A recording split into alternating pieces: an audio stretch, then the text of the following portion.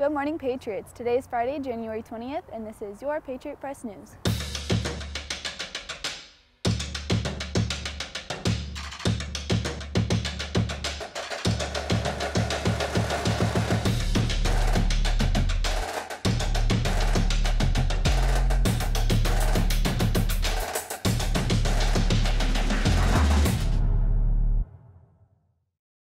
My name is Abigail Brown, and here are today's announcements.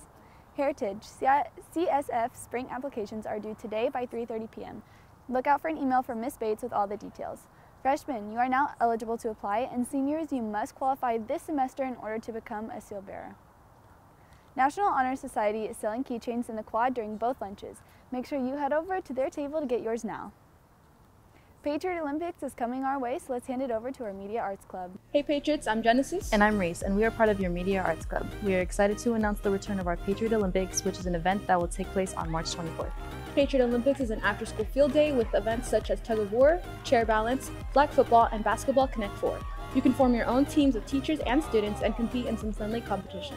Registration starts today until March 2nd. Check your email for additional details. If you have any questions, email Mr. Countor. We hope to see you there. Hey Patriots! If you see these around school, you can scan the QR code. They're for a student-produced documentary about interracial and intersectional identities, so we'd love to have you on. Seniors, a reminder that now is the time to get your grad night tickets. Sales end on February 10th, so make sure to buy your tickets now. Also, for those seniors that pre-ordered their panoramic picture, you can head to the student store during both lunches to pick it up. Your drama club has their opening night on the Black Box show, The Glass Menagerie, tonight starting at 7:30. Doors open at 7 p.m. with the tickets costing $10. Make sure you get there early as the Black Box shows sell out quickly. The show also plays again Saturday and then next Friday and Saturday. That's all of our announcements today, Patriots. Have a great day, and we will see you Monday.